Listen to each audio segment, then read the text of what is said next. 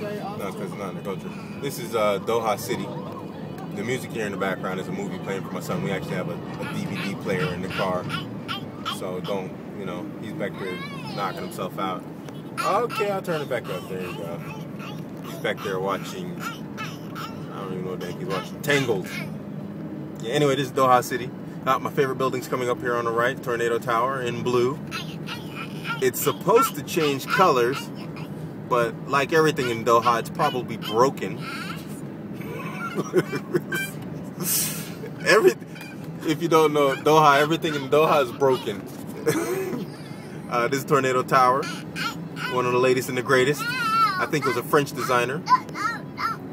Yeah. This is anyway. This is the middle of Doha City. It's not very big actually. Doha is a small town. They're trying to make this the new central area. Just thought you might want to get a look at it.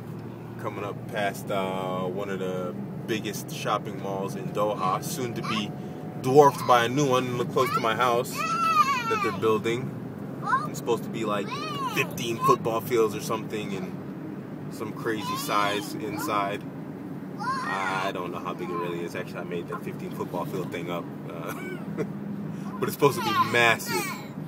And yeah, there we got the nice little palm trees. This is a new building here. They're it's like a parking thing. They forgot to build parking in this country.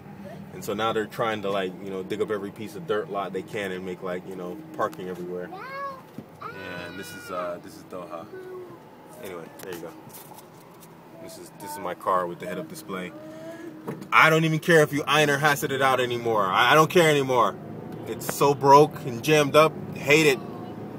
Hate me. Anyway.